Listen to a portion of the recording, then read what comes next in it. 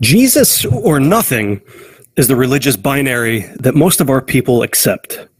Christian or irreligious is perhaps a nicer way of putting it. That false dichotomy is understandable to an extent.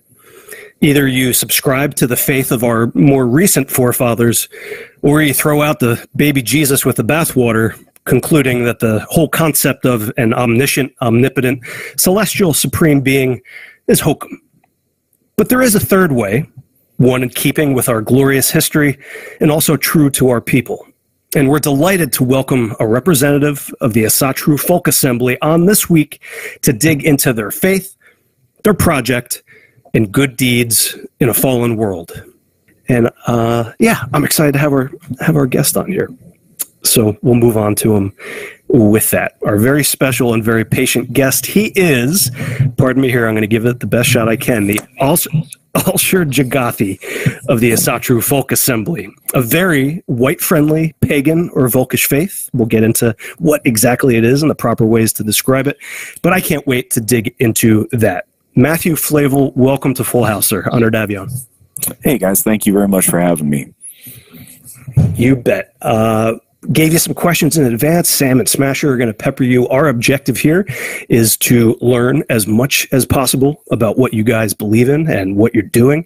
I know you got a big network already and you've been around for a while, but I'm sure a ton of our listeners either have preconceived notions about what it is or perhaps, like myself, are largely ignorant. So we're just going to get into all of it and get to it. But of course, your first time on Full House, and we always ask first-time guests, what's your ethnicity and your fatherhood status? Religion is going to come throughout the course of the show. White man, I think getting more specific, most of my people are from England. Most recent folks that came over to the New World are from France and Switzerland. All right. And you married, have kids? Yeah, I am married, and I have a beautiful little baby girl that's 17 months old now. Oh, man. Awesome. Congratulations. You're looking to have more? We'll see. My wife and I didn't know if it'd really be in the cards for us. We both kind of waited too long in life. Both of us are 40 now, so we were really happy we were able to have her, and we'd love to have some more, but we'll see how that goes. Sure thing. Totally understand. Yeah, 40 gang here as well, sir. So Godspeed to you. I hope you do have more, but hey, you got that one precious babe. Yeah, exactly. Count your blessings. And what were you raised religiously? We know you're probably something different now, or maybe... Yeah. Well, I wasn't. I think in the most broad possible sense, I guess culturally Protestant Christian, just because my parents had to put something down on a piece of paper, but sure, it wasn't really a very active part of my upbringing that way. So you came to your current faith around when in life? So I had a brief period. I've always been a person with a spiritual need and didn't really know my options. So my aunt was a very active Jehovah's Witness. I say was. I assume she still is a very active Jehovah's Witness. And I got involved with that for a couple of years towards the end of high school. I found Asatru in, let's say, 2001. Okay. How'd you find it? So I tried really hard with Christianity. I tried, I read my Bible through, I think 3 different times, cover to cover, to try to get, try to force the square peg into the round hole. And I came to the conclusion that the biblical God wasn't, I think person's a strange word to use, but just wasn't a very good person in my understanding of that. And I wanted to separate from it. It was very scary because I didn't know what the other options were. Right. But, I was a historically minded person. I know that our people had religion before Jesus came, from the Middle East to Europe.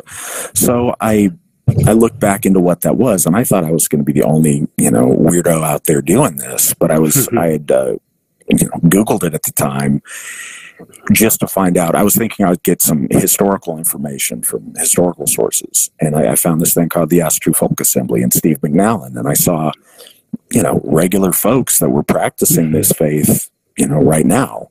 Sure. And it was fascinating. And once I got hooked, I've never really let go. it was we always say in the AFA, it's like coming home. That's one of our catchphrases or whatever, but it really is that. It absolutely felt like coming home, and a lot of our members described that as well. Fair enough. And before we get on to the faith itself, your position, Alsherjargothi, apologies for the pronunciation. What is that? Is that like a high priest, or are you the top dog? Yeah. Yes. All right. Simply yes. Now, the word itself, Alsherjargothi, so it basically means like Haryar meaning warrior. And so like every warrior's Gothi, and Gothi means like God man. It's from the same root as the Goths, Gothic, and God for that matter. All right, very cool. So my conception of AFA is pagan, the old gods, Odin and Thor, and I always wondered whether it was more of a cultural movement or whether your flock, your members, were true believers, actually believe in the divinity of those very ancient and historic beliefs that so many of our ancestors held. So now's your chance to describe it in your own words. I'm sure some of our Christian listeners will maybe get a little bit triggered, so bear with us, folks.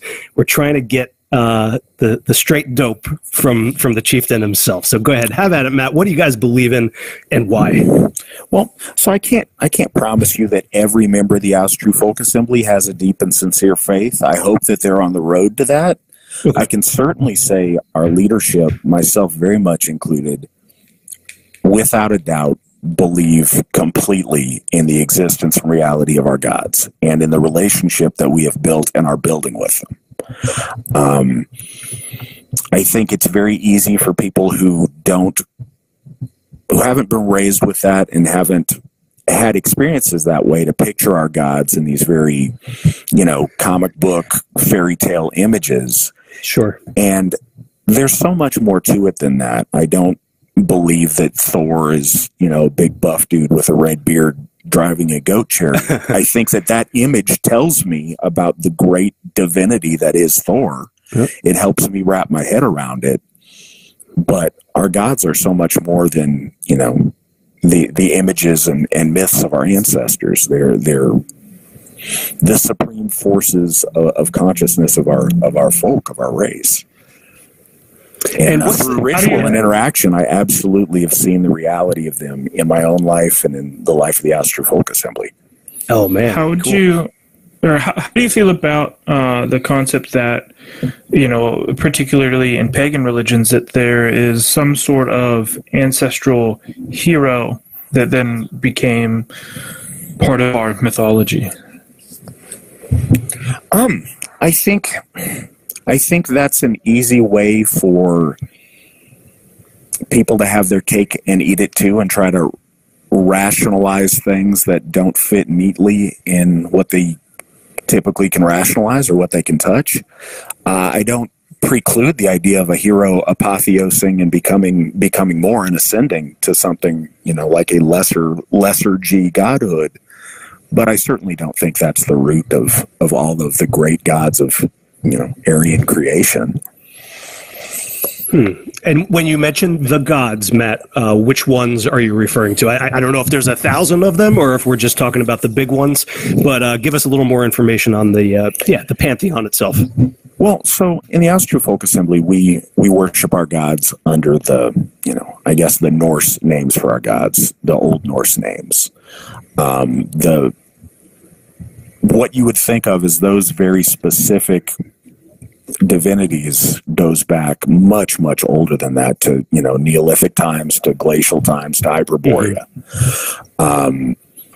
I think that there's a common thread and a common face of some of this godhood to all Indo-European or Aryan religions, and I think that they're expressed a very specific way in Germanic nations, and by the time we got really in-depth writing on it, in the Nordic countries. All right. Well, and that's if you look across the different groups, different pantheons, you have a lot of the same stories with just different proper nouns applied to them. Absolutely. As our people migrated, our stories and the way that specific groups of our people related to our gods became different over thousands of years. But this is a very ancient Aryan faith that I think is common to all of our folk. What would you describe it? What's the most succinct way to describe it? Pagan, folkish?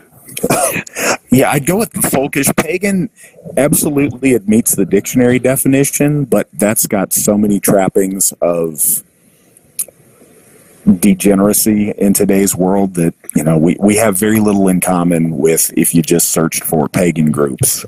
Those people and us have very few things in common. Sure. And that's something that I think people probably assume, right? That you guys are like in costumes and weirdos and neckbeards and... I hope they don't assume that. I've tried every way I know how to break that assumption, and I continue to try. I hope they don't think that, but I'm sure some folks without a context for it probably do start that way, thinking that. Very good. And where would you point people who want to learn more about this? You have a website. Is there a one Old Norse holy book that is primary? No, I mean, the prose and poetic Eddas are certainly a really rich source for the high points of our lore, but I think that it encompasses the traditions of our folk back to the beginning. There's a lot of history and archaeology involved to getting a well-rounded view. But to understand the modern religion of Alsherjar, I'd say go to our website, www.runestone.org. Right. And also check us out on YouTube. We're still on YouTube, and we've got a lot of followers there, and we've got quite a bit of content there that goes a little bit more in depth. Mm-hmm.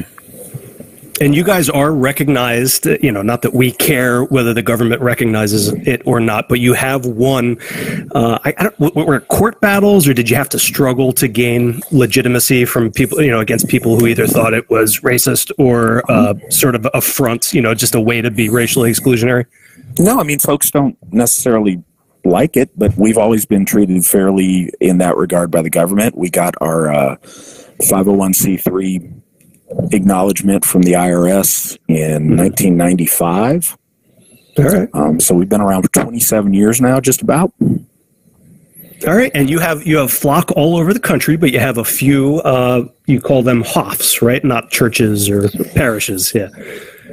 Yeah, Hof's basically a house of worship, and we have 3 of those. We're actually well underway to getting our 4th one at present.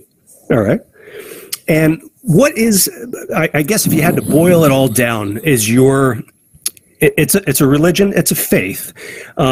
So it's obviously about connecting people to something higher, something greater. But I assume it's also very cultural, and that your fellow faithful view themselves as a family of sorts. Is that fair?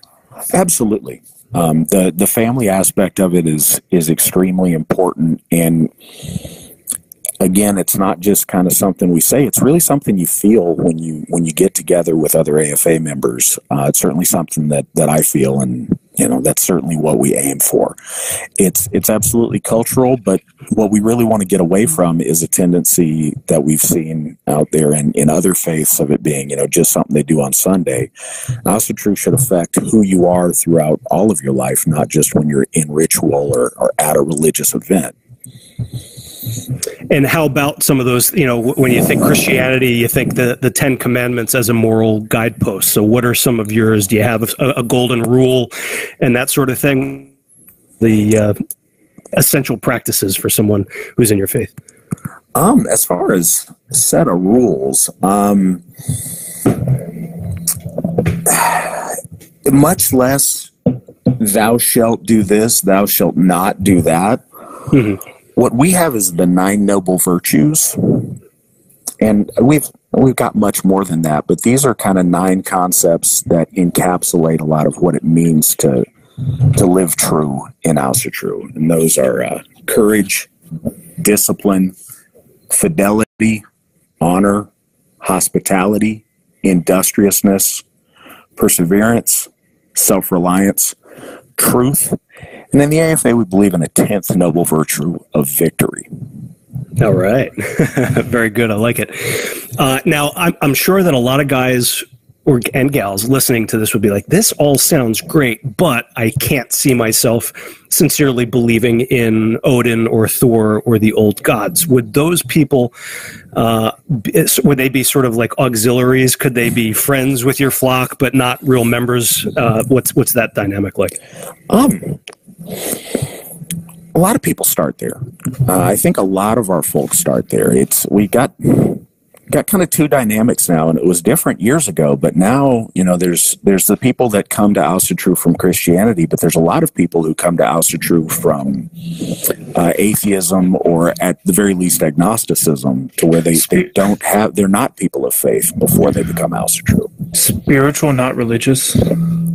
A lot of people like to say that, and I think that's just people being non-committal. I agree. Really, what we would ask before you join the AFA is that you open yourself to it. I don't expect you to be the most devout follower of the gods when you haven't built that relationship. It's very much about building relationships. But what I've always seen is when people come and they're open to it, when they reach out and say, hey, if you guys are here, I'm listening, let's go. One of the most beautiful things I've seen as a Gothi is that moment when it becomes real to someone, and you can see it in their eyes. When you do a ritual, and it doesn't hit everybody at the same time, but even people who think they believe, you can catch that moment when, like, oh wow, this, it's like when you go hunting, every stump is what you're hunting for until you see the animal, and then you wonder how you could have been so easily fooled before. When they see it and they're like, oh, okay, this is real. Sure. That's really a special thing. Yeah. Can we circle back to the 9 noble virtues? Of course. So there's the Odinic rite it's a similar set of rules, I guess, right? And how do you feel about them? Do you guys use those? Well, so the 9 noble virtues is kind of a commonly agreed upon up until there's some lefties very recently that take issue with it, which makes it even better. The 9 noble virtues have been kind of agreed upon by most Alsherjar organizations, like I said, until very recently. Certainly, I believe they were developed in large part by Stubba in the Odinic rite. So those lists are very, very similar. I think there's some people that have it in a slightly different order, but that's pretty much common across the board in the history of modern Alsherjar. Smasher, we were talking before we hit the record button, and I figured that this was up his alley, and indeed it was. Smasher, was there anything that, you're not a member, of course, but was there anything that turned you off or gave you pause, or are you still interested, and it's just a question of when, not if? It's a question of when, not if. The biggest challenge, I think, for pagan or Asatru curious people would be you don't grow up with any, knowledge of, any of the old faiths, basically. You learn some really surface level garbage, or you get like the Marvel DC version of, Thor. And so you have this, basically you get this huge barrier to entry because it's all these foreign or seemingly foreign words, and you don't understand any of it. Maybe you grew up in the church, and even if you aren't in the church any longer, it's like you still, all of this stuff about Christianity. Culturally, I mean, we're not really Christian, but we're still kind of, culturally Christian in a way. Sure. At least from a knowledge base, I think people, just know a lot more about Christianity than they do about any type of pagan or old faith. So that was, I guess, a bit of a barrier to entry. And I mean, I've read, and I'm certainly better than like I was years ago when I first heard about the AFA. But for me, it's mostly been a time thing where it's just like, I was in the army and didn't have any time. Then I had a set of twins and didn't have any time, and now I have another set of twins. But we recently met someone in the AFA, and so having somebody local to you kind of makes access a little easier. and Sure. hopefully we can jumpstart that. Yeah, I'm sincerely curious about it. Obviously, it's not on my to-do list yet, but I'm leaving that door open, to be candid. Now, Sam, on the other hand, said that these are all a bunch of heretics who deserve to be burned at the stake before we record it. That's true. It's true. No. Sam, but yes, Sam, what are you thinking about this? Does this make you uncomfortable? Do you respect it grudgingly? What's your take on all this? No. Yeah, as the resident Christian on this show, I have been waiting to chime in, waiting for the right moment. Sure. You know, this, if you read the New Testament, this very thing was a controversy because Christ said, "Oh, do you not realize that the scriptures say ye are gods?" You know, and so this thing of honoring the ancestors and you know, the gods, so to speak, small g gods. This is in the Bible. It's in our faith. And I was just at a beautiful wedding over this last weekend. One of our dear comrades locally here was married and was officiated by an AFA guy. I'm not going to say his name on the air. And maybe we could talk a little more about that later. But you know, he hearkened to that in his remarks about the ancestors and stuff like that. And, you know, I don't think anybody could have a problem with that. But as the resident Christian here, I would like to comment on this, you know, for the sake of the Christians or for the sake of anybody, I guess, who's listening. But, you know, in the scriptures in our New Testament, it says, be a doer of the word and not just an ineffectual hearer. And I have had a lot of experience through the years with these asatru or pagan types. And these are people, I don't know Matt extremely well, but I have the idea that if we sat and talked, just like I sat and talked with this man that was officiating the wedding, we're on the same page. We have the same morals. You know, as a Christian, whether this person exactly agrees with the things I believe in, the thing is, he's living to the things I believe in, and he's doing the things I believe in. So in that way, if you're a Christian and you are wondering about this, look at it in that respect, that you know, our people have the law written in their heart, and so we have this inclination to be a certain way, and Matt and his people, they have that same inclination to be that way.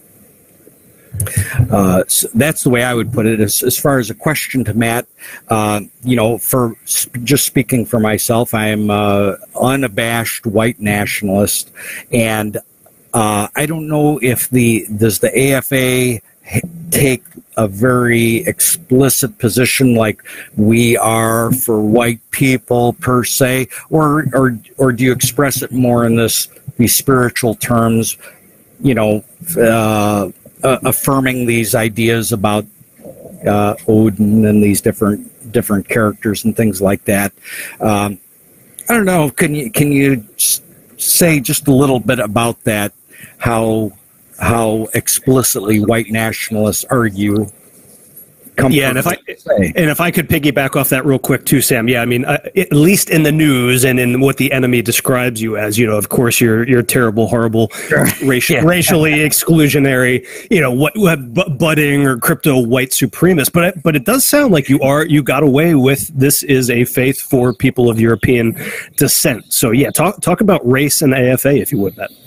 Well, we didn't get away with anything because we're not doing anything wrong. It's absolutely an ethnic faith, and it's absolutely just for white people. And we put that in our declaration of purpose and in our statement of ethics to where it's clear. It's an ethnic faith in the same way that many Native American faiths are ethnic faiths. Yeah. Honestly, most religions that aren't Abrahamic in origin are ethnically based and ethnically exclusive. And so in that sense, absolutely. Now, as far as nationalism goes, well, we're an international church. We have members around the world. and we're a religion and not a political movement. So, I don't know if I'd throw that on it, but we are certainly for our folk, which we define as white people. Sure. And now, how about, I'm not trying to be cute here, what about Southern Meds or those from the Levant? I assume that not all Europeans believed in Odin and the Old Norse gods. So how do you square that circle? Yeah. I think that all Europeans believed in Indo-European / Aryan divinity. And I think that takes, certainly, as you branch out from Northern and Central Europe, that starts looking quite a bit different. It ends up looking different in the Mediterranean, and I think that the racial makeup there tends to look a little bit different, too, for a similar reason. But we're absolutely pan-Aryan in the people that join the AFA. We have Italians, we have Spaniards. The reason that we use white isn't to be provocative. It's because in the United States it has a meaning. Sure, absolutely.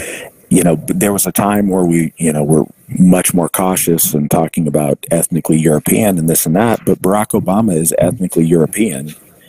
And all right, really, yeah. All right, so could a Mulatto? Say that rudely, but you got a lot of people at the time who were genuinely confused. They're like, "Well, if I'm half German and half Nigerian, why couldn't I join if it's for ethnic Europeans?" And when you go and you fill out a job application or any kind of a survey in the United States, you know what box you check, right? And so do you have a hard and fast rule? Not a drop of non-white blood, or we basically have that job application rule. If you look like the rest of us and you identify as the rest of us, then we're fine. I'm not into rooting into anybody's family tree or whatever. But by that same token, and I'll say this for anybody thinking about joining, if you're Elizabeth Warren and you're 100% white, but you want to identify as something else, that hurts our group cohesion. It hurts what we're all gathered together to do and to celebrate. So we wouldn't allow her to be a member for that reason. Sure.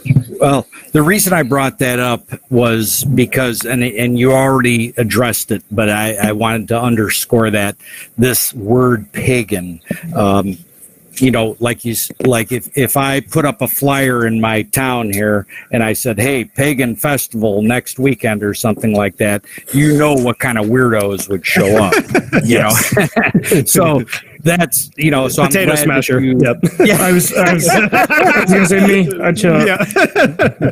So I'm glad you drew that distinction because it in a way, like I've met enough people where somebody's using that word, that moniker, pagan. Okay, well, I talk to them enough and I see, okay, all right, we're on the same page here. It's fine, But I think that's important to understand, like for somebody who's approaching this, they think, oh, yeah, pagan, I'm going to jump on that. Let me tell you, if you go attend something and it's being described as a pagan thing, you're not going to want to be there, I don't think. You wanted to start out as a pagan, and next thing you knew, you were a homosexual.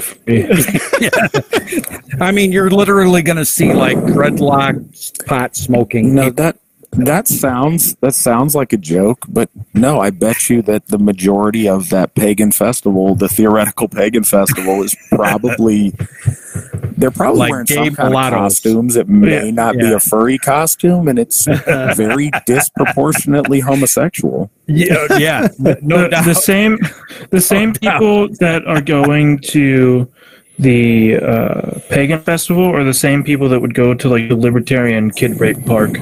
Well, this is something that I wanted to kind of mention that I think is important.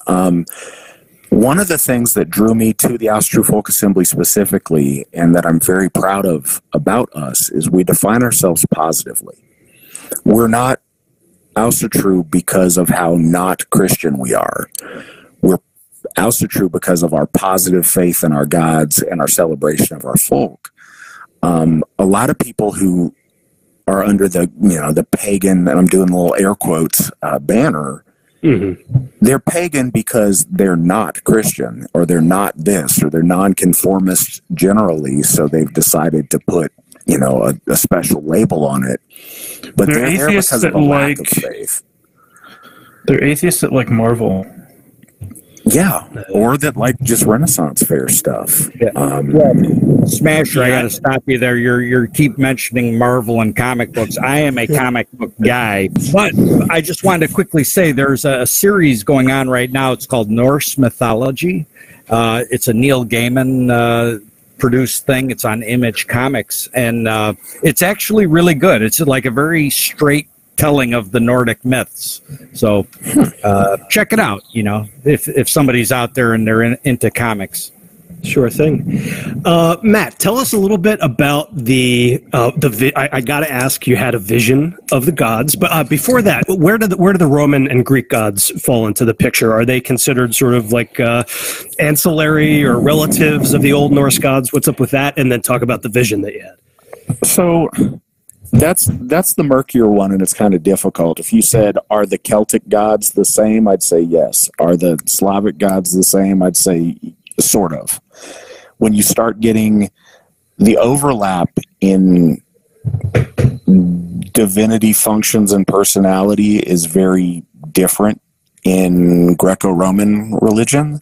Mm-hmm. And I think it cheapens that to say it's exactly the same, but I do believe they're drawing on the same sources of divinity, presented in a different way. And it's presumptuous to say that, our version of it is the correct version and their version of it's wrong. What I will say is any modern attempt at reviving that faith that I've seen tends to immediately go to the gay Bacchic orgy and not go to higher, they're not worshiping, Jupiter Optimus Maximus. They're going immediately into the license for degeneracy. And I've seen a lot of that, unfortunately, which makes it very hard for the people that are very sincere. I've seen the same thing with modern attempts to revive the Celtic faith. Mm-hmm. So I would encourage those folks to come be part of the AFA. It gets you to where you're trying to go and reconnects you with your ancient, Aryan spirituality. That's the true faith of our people. Sure. And I guess before the vision, tell us what for lack of a better term, a mass or a ceremony, an assembly of your faithful looks like. And then I assume that your vision was maybe perhaps part of some ceremony. I don't know how much of this stuff is, secret in-house or what you can share with the audience to give them a taste. And, I'm a pretty open book on it. So usually most of our events that we do, because there's a distance factor. We'll have people to our homes or whatever, but to go to one of our Haus, a lot of people have to commute a little way. So we make a day out of it.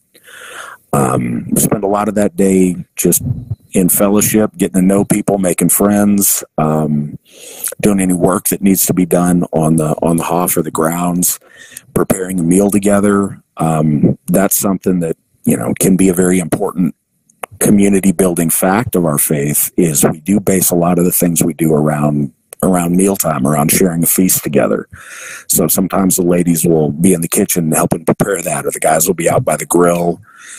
That's a cool bonding time, but it's a lot of time just, getting to know each other. We often have little classes or discussions on various topics that are relevant to the reason that we're there. Our main religious ritual of the day is called a bloat. I think that's the closest thing to a mass that we do, and it's trying to describe it. Depends where you're at, whether you're outside or you're inside, but in general, we do that in a circular formation. We do things sunwise, so you go into the circle and sunwise or clockwise. Do all your movements that way. The point of the bloat is to connect the folk with the gods, and vice versa, the gods with the folk. And as the officiant of that ceremony, the Gothi, that's really a lot of what you do. And it depends on the purpose. Let's say we're at Odenshof and we're doing an Odin bloat. The Gothi would go into the circle. Usually we have a fire in the middle. And he would invite the gods to witness what we were doing, to be there, to join us. He would invite the ancestors to watch what we're doing and to celebrate with us. And he'd often invite the spirits of the land, the spirits of that location to witness what we were doing. Okay. At that point, you usually invoke whatever deity you're honoring and say your piece. It's really important to me that you address the God you're talking to and don't just look at the people and talk to them about the gods. And during bloat, you're communicating directly with divinity, at least if you do it right. So the Gothi will talk to the god, speak for the group to the god, and then the main portion with most everything we do is kind of a form of a communion. It's a sharing. It's a gifting cycle. So we'll take a horn, usually filled with mead that Our Lady's bless and prepare for us, and we'll walk around the circle, and you'll pour your energy into that horn. You touch the horn and imbue that with your feelings of worship, of loyalty, of commitment to whatever God we're celebrating. We'll do that in a circle, and then we'll pour out that horn in offering. And then I'll raise a horn and I'll ask that if that God, if, we use the Odin example, if Odin hears us and, accepts our offering and sees what's in our heart and is pleased to pour out his blessings on us. And so I'll hold the horn up until I feel like we have received those blessings. And then we'll distribute it around the circle. And it depends. When I first started out, everybody's drinking out of the horn and it's all good. At this point, if you get, at our midsummer, we had 150 people. So we'll often asperge with the mead and usually an evergreen sprig to distribute it amongst the folk. All right. We'll do that. And then that's usually the conclusion. We will usually thank the god and thank folks for joining us, and people will leave the circle and go out and reflect on it. That's the most simple. I mean, sometimes we'll offer different things if there's a particular meaning to. Usually at Yule we'll offer like a straw Yule bock that we make, a sun wheel very often at midsummer. All right, and tell us about did you have a vision during one of these bloats or assemblies, or was it a more personal thing? Well, I think a vision's kind of a big word for it. I'm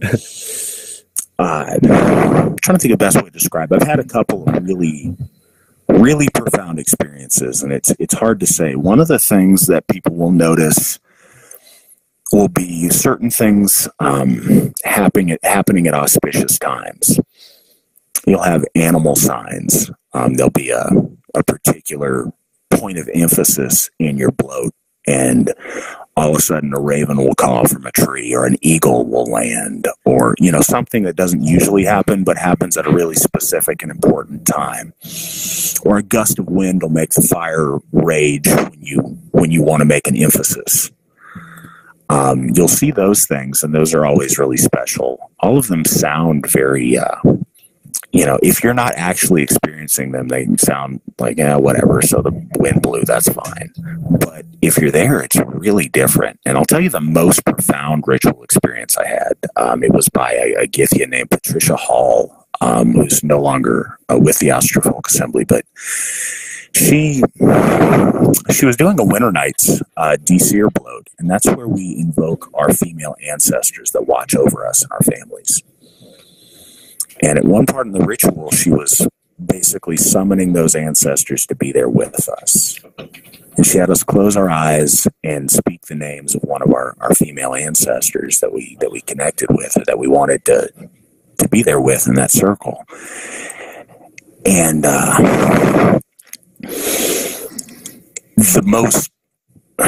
when I say that my grandmother was with me in that circle, I'm not saying it as metaphor. I'm not saying it symbolically. I could feel what it felt like to hug my grandma the last time I was able to.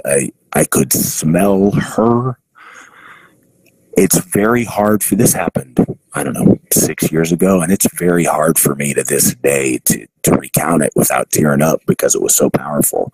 We had all these grown men leave the circle just crying like babies because they connected with female ancestors that were important to them, and it was really moving. I think another time that I had a really profound experience, I had just become the Alsherjargothi. Our founder, Steve McNallen, had passed the torch to me, and I'd been doing it for a few months at this point. There was a lot of weight on my shoulders. Those were really big shoes to fill and a really big responsibility. And I was at an Ostara event. And we were getting, and I didn't mention this, and I'll say more about it later if you're interested, but another one of our rituals we do is a ritual drinking rounds of toasts called the Sumble. So I was getting ready to stand up and initiate that. And I was just really feeling the weight of my position and what I was doing. And, there was a hand on my shoulder. So, there's any number of people there who would have given me a reassuring hand on the shoulder, shoulder grab, shoulder pat. And so I looked around, just kind of thank them because it was a cool thing to do. There was no one anywhere near me. But when I say there's a hand on my shoulder, I don't mean it felt like there was a hand on my shoulder or it was as if. No, there was a hand on my shoulder. I don't think those translate really well over podcast, but I can't get them out of my head. So, but no, I was just saying, I believe you, buddy. And I'm a supremely skeptical person, usually when it comes to the supernatural, to ghosts and spirits and heaven and hell and all that stuff. But I'm 95% sure that I saw a ghost on my property. Just happened to coincide when Smasher was visiting once. I woke up and camped out with the kids in a tent. Watch your breathing there, Matt. You're a little hot on the phone. But I swore that I heard the sound of a extension ladder rattling off in the distance, and Smasher and a couple other friends were over helping us out. I was like, man, they're really getting going early. It was like right after sunrise. So I get up and look out, and sure enough, off there in the distance, I see in the mist a vision of a man walking around with an extension ladder. So I get out of the tent, put my shoes on, go to look. Nobody there. I go up to the house to see if the guys are awake. Everybody's asleep. And it just so turns out that the man who built this house here in Great Appalachia where we live did, excuse me, in fact, die in this house. So I think it's possible that, his spirit or whatever was wandering around the property that morning, hopefully in sort of happiness or gladness that we're doing honor to it and fixing it up. So, I don't know. Maybe I was just seeing things in the morning in the mist, but I think that's one of the good entry level things to get people who are skeptical involved with House of True is the worship of your ancestors. First, factually, they existed. There's no question that at least while they were here on Earth, they existed, or you would not be here. To honor them is only a positive, but in doing so and trying to connect with them, I find people have a very real, very visceral connection with that. And if you can believe that your ancestors look on from beyond the grave and hear with you in some way, then it's that much easier to accept, the divinity. Sure. How about heaven and hell? Valhalla, is there, if people fail to live up to your moral standards, do they go to hell? No, I don't think so. I think there's something, fundamentally off about believing there's a place of eternal torture. That's just kind of sadistic. We do believe that at some point, if you don't have worth, then you get basically disintegration. You cease to be, and your component parts go back into making the next batch. I think that's what's described in our lore a lot about, when the poison drips on, when there's snakes that are dripping poison in the strand in kind of our unhappy underworld. That's the idea of that, is that dissolution and dissolving of that person that's of very little or no worth, or I guess of negative worth. Mm-hmm. And how do you guys reboot that soul? How do you guys handle? Obviously, we are in a fallen world with rampant degeneracy, either satanic or just Jewish, running wild all across the West. Very good, Smasher. But it's dark out there, man. Do you are you growing? Are people coming to you looking for salvation from the sick society that we live in? And do you plan to combat it, or is this more of just we are doing right by our folk and the rest of the world be damned? Yes. All right. Very good. It's a multi-pronged approach. Yes, we have a lot of people who have come to us lately because things out there have gotten as bad as they have. Mostly because values that we all were kind of agreed upon 20 years ago are completely foreign to the values that are in vogue now. And if you take that back a generation or two, it's really shocking. So we get a lot of people that come to us for what would normally be standard Western values. The world is you're right. The world is degenerated in a lot of ways, and there's a lot of bad things out there. And I think it's very easy for us to gnash our teeth and, shake our fist at it and be upset about it. But in the AFA, we have an opportunity to fix things for each other, fix things for our folk. Last year, when everything was, in full swing with the COVID lockdowns and people weren't going to their churches, and I mean, there's millions of Americans that couldn't gather together to worship their gods. During that time, we had our largest gathering ever at Midsummer.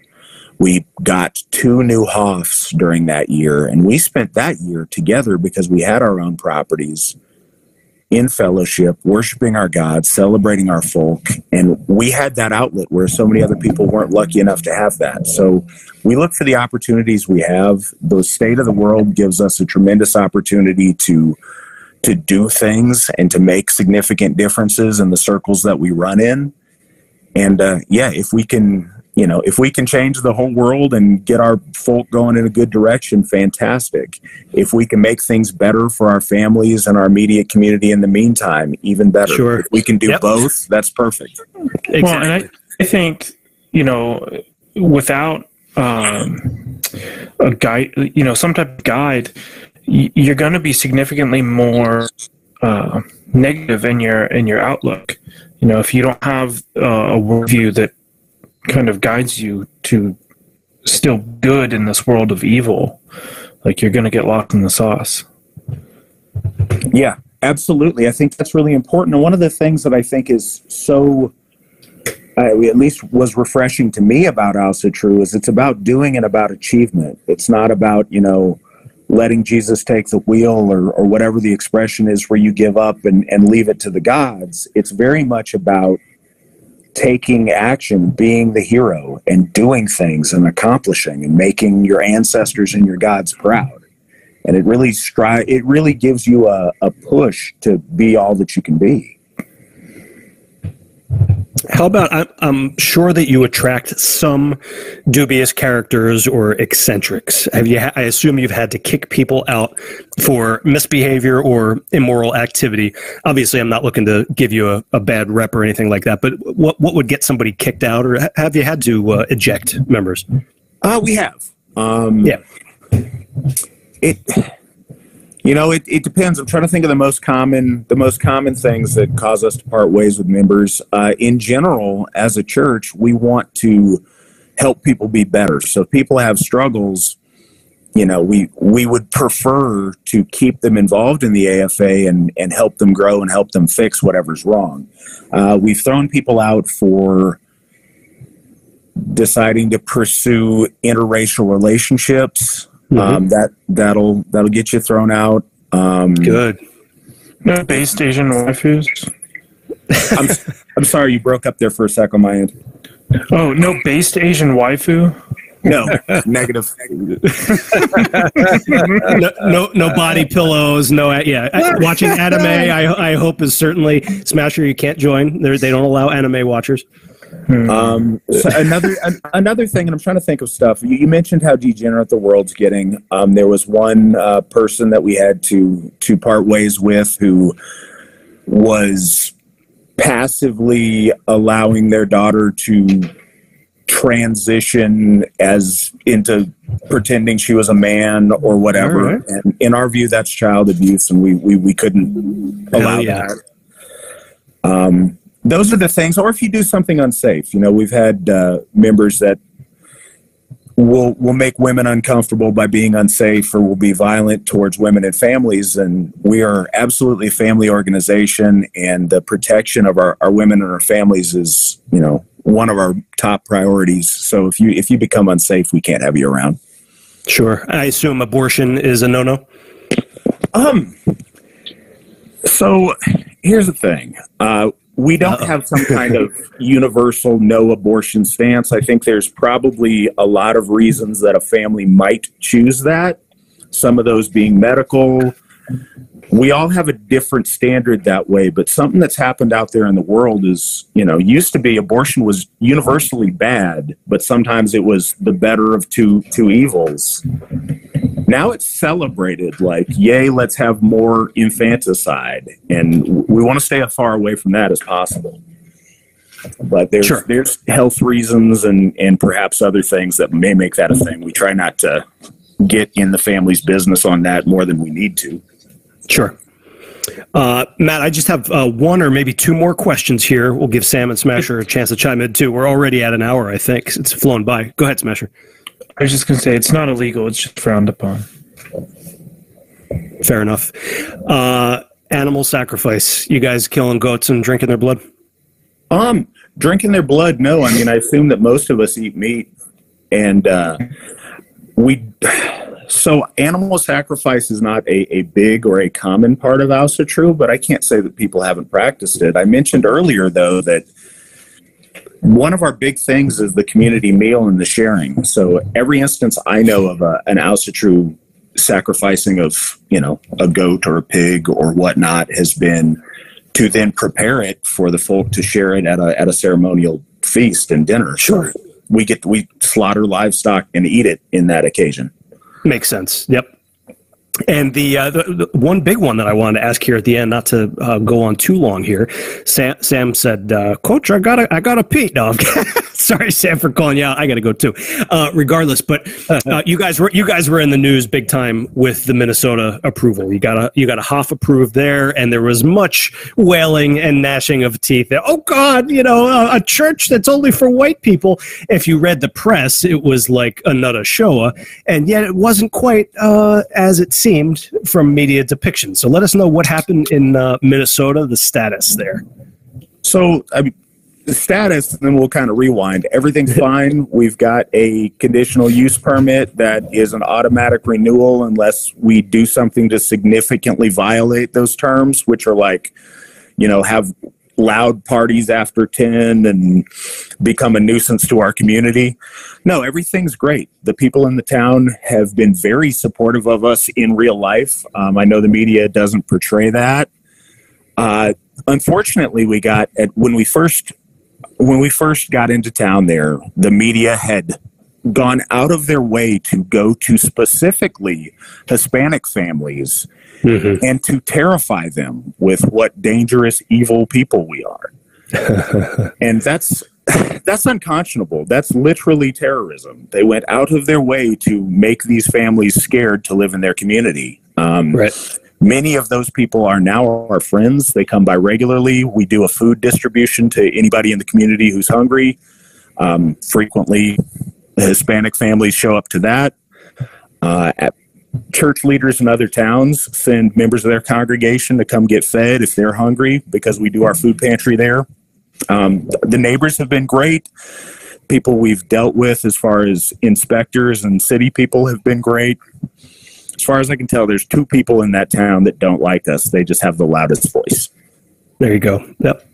And you're working on new Haus around the country, and that's really my final question here is, a little editorializing here. I certainly hope that our Christian listeners are not offended by this conversation or think that we're trying to convert people away from Christianity and toward Alsherjar, but I would posit we've had plenty of pro-Christian episodes. Absolutely, 100%. Yeah, I'm just a little preemptive defensiveness here, but I would posit that for a lot of the guys out there who are irreligious or agnostic or atheist or most especially despondent and sort of lost in life, this sounds like something that would be absolutely a net positive for them. It's not just about them, it's what they can contribute to your community too. So I would certainly encourage them to consider it. And what would you say to those potential recruits out there, Matt, where you want them to go to runestone.org, and anything else you would suggest? Yeah, go to runestone.org. Go check out our YouTube presence. We got a lot of videos there that can help you feel comfortable. Reach out to your local folk builder. We have that on our contacts page at runestone.org. They're kind of the local representative of the AFA. They'd be happy to answer any questions. You can always email me. I'll answer any questions. But yeah, I'd encourage you guys to come home, give it a shot. You don't have to, devote your entire life to the gods day one. I just think it's a good idea to open yourself up to it and see. Reach out. Amen. See who reaches back. Yep. Sam, you still want to burn this guy at the cross? Or at the